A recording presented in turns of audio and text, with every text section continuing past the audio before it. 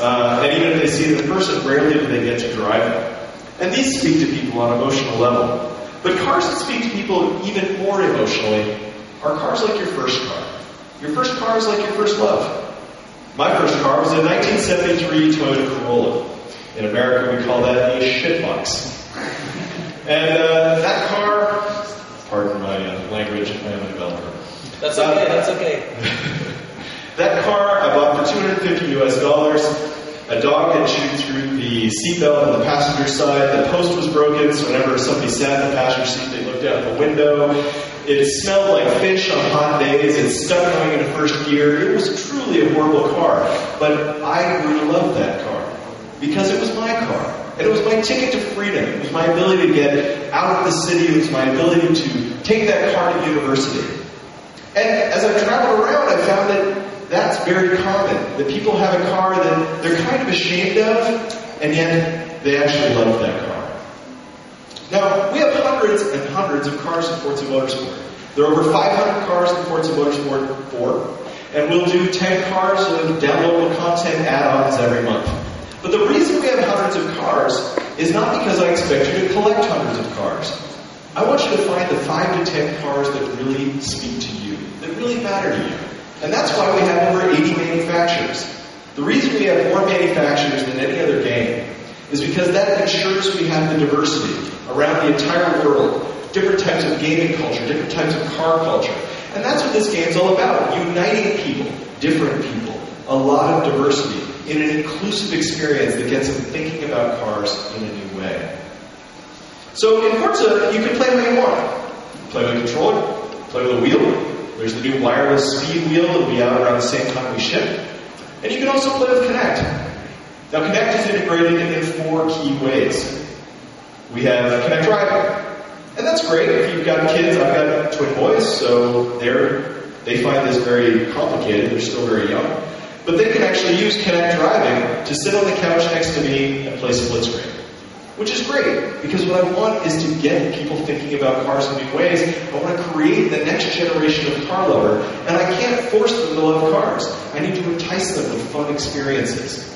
Now, Connect is also integrated for core players that love Forza. You can do Connect head tracking. Now that works using your head as basically a way to look into the corners. So as you move your head, subtle movements to look at the edge of the screen, or as you lean, it looks at the apex, you can power through the corners. We have Connect Voice Hyperlinking. Now, if you're familiar with Forza, you know that Forza has a lot of front end, a lot of user interface. So that means we have 6 levels of painting, and we have all this tuning and upgrading the community. And with Connect Voice, you can say, Xbox, paint car. And it will save your work down in the tuning area, back you all the way out, and take you into painting that quickly. And it's a way of using Connect to open up the game to even our most core Forza-loving players. Now, what I'd like to show you next is Auto Vista. Now, I'll demo with a controller because it's easier than having me stand in front of you and show you things you don't want to see. So instead, I'm going to connect do it with a controller, and I think you'll understand basically how it works. So we'll go to AMG SLS. That car is in gray back there. And unlike an Auto Vista, you're not going to be able to get in that car. So here's how it works. I can lean to my right.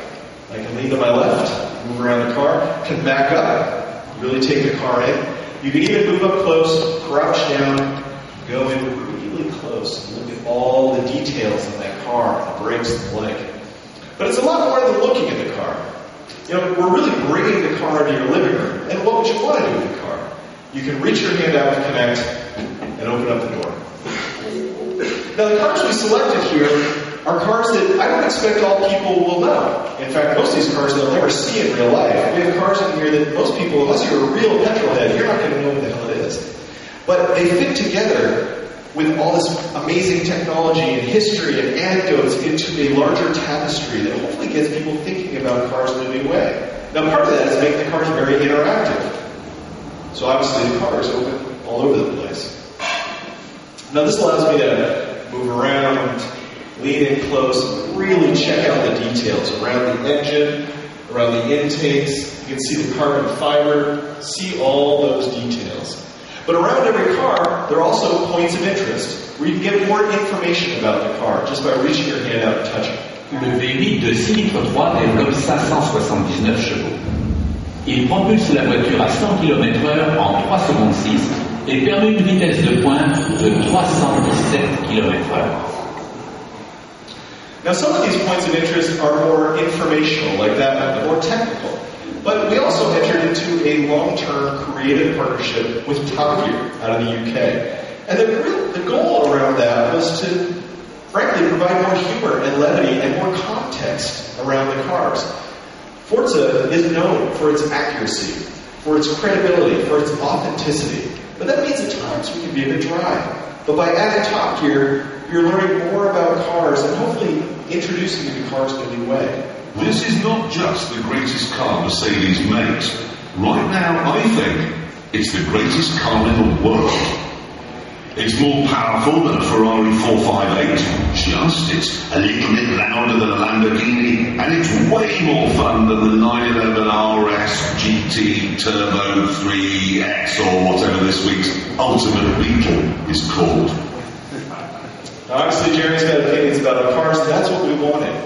We wanted him to provide that kind of context. Now, these cars fit together as, it's equivalent to having Ralph Lauren's garage in your living room. These are cars that are very rare. And as I mentioned, that car, you're not going to be allowed to open up the door or get inside. Really check out all the details with the stitching and the carbon fiber and the aluminum.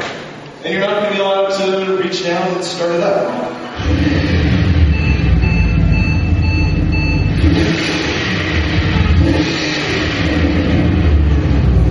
So hopefully this experience is opening up cars and opening up games to a whole new type of player. Gamers that find this intimidating, but think cars are cool. Or players that are actually familiar with the controller, but don't know anything about cars. And this starts making them think about cars as a work of art, as a piece of technical mastery.